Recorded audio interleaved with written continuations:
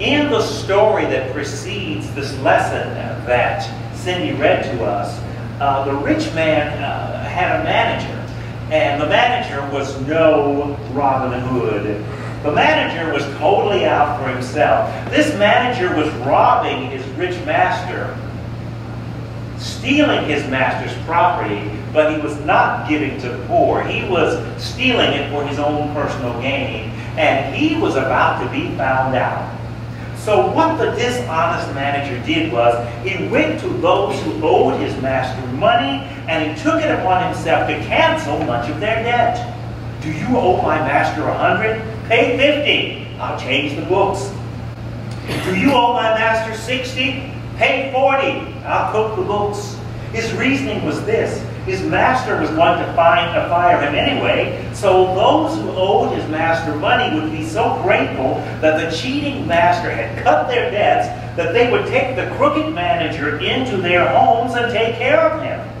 He'd have a place to go when he lost his job. Pretty smart thinking, huh? Here's where the story gets really strange. Jesus says in the story, when the master found out what the manager was doing, he commended the manager not for being honest, but for being so shrewd.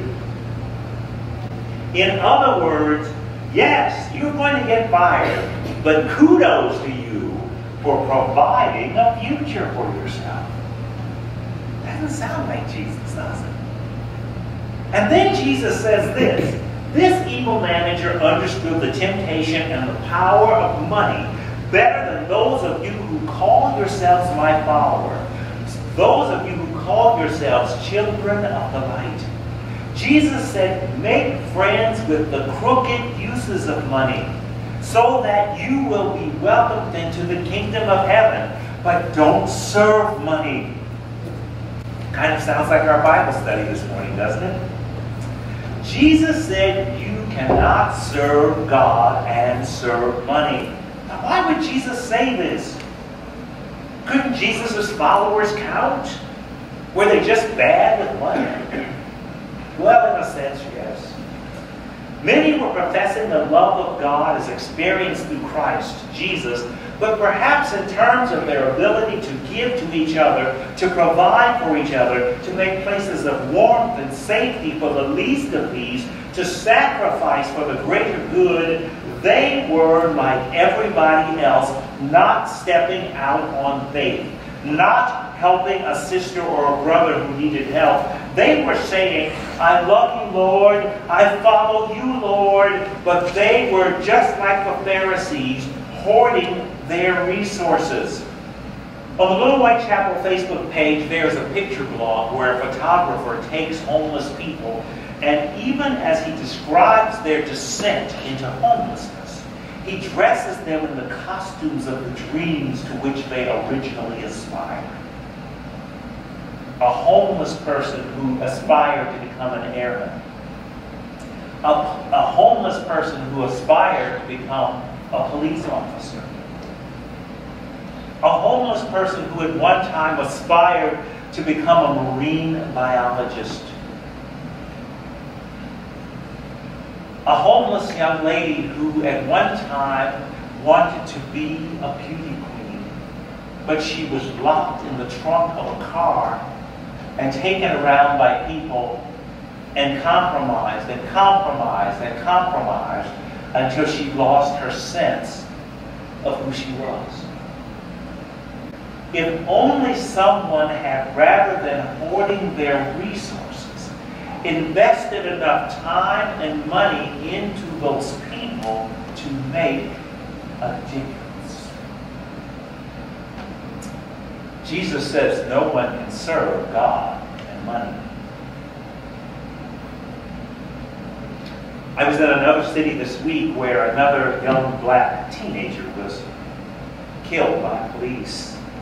It made national news. You probably heard about it.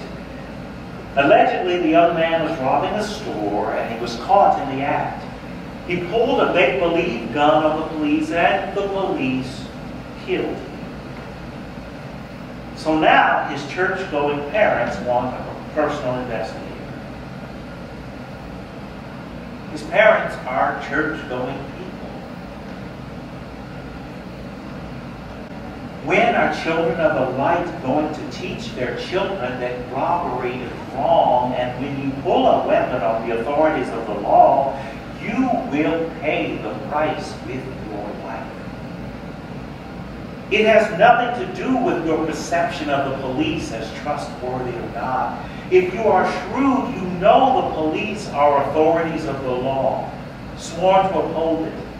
Shrewd parents of this age must teach their children whom to trust, and then keep their children busy to the point of exhaustion inside of trustworthy communities. Do Black Lives Matter? Yes! Yes! And you and I know there was a time when Black lives have not mattered as much. All lives matter. But it is a waste of time and education and money to think that your 14-year-old child needs to have free, unsupervised time at night out in the streets. No child needs that. Children of the light need to learn this. This place, with all of its imperfections, this is the place for children of the light to bring their children. Children of the light need to keep their children in scout troops. People of the light need to come to faith communities like Little Whitechapel every week and work with Little Whitechapel to form programs for children that circumvent the lure of the streets. We are not perfect here, but we are a place that believes in the worth of all people. Children are safe here. Children just don't know how to act. They're not born knowing how to act.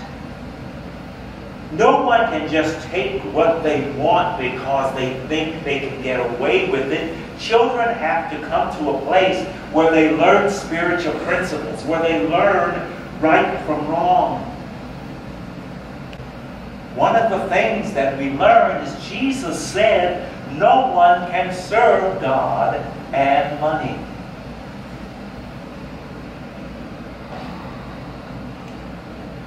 Grace means the unmerited favor of God.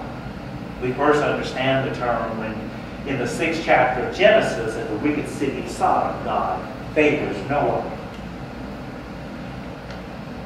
Jesus explains the unmerited favor of God as he tells the story of the father welcoming home the prodigal son, or the story of the Good Samaritan helping the wounded man on the side of the road. That is God's grace, unmerited favor. What God, through the teachings and the life of His Son, calls us to do is to use our money, and yes, the offering boxes are at the front of the sanctuary.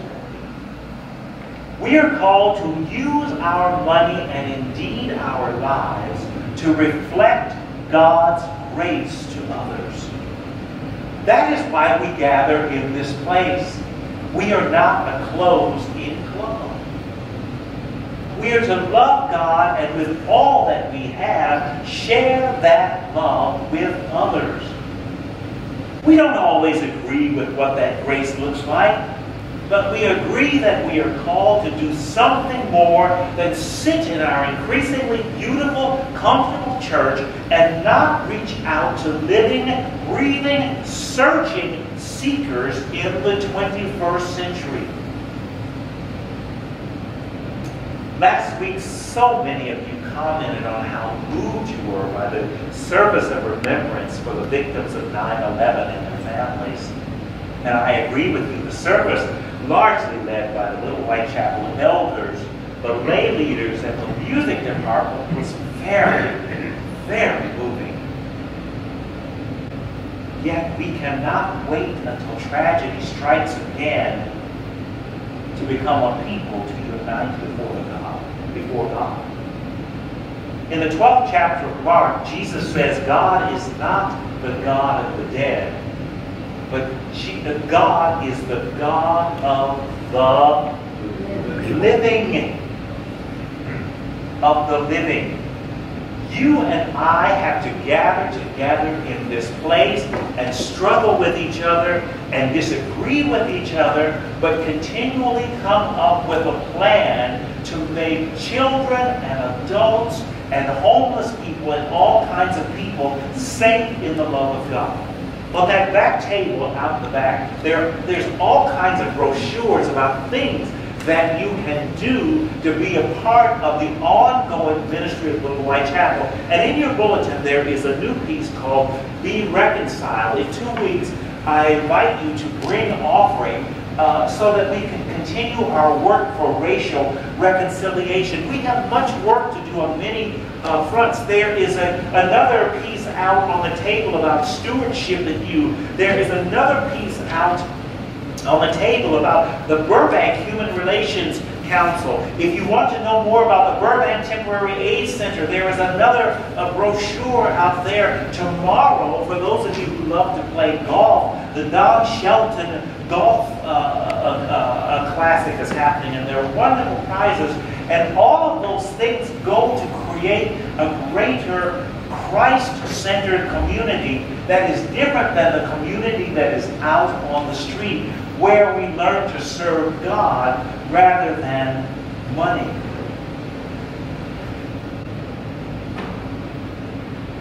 We won't always agree on the best way of serving God.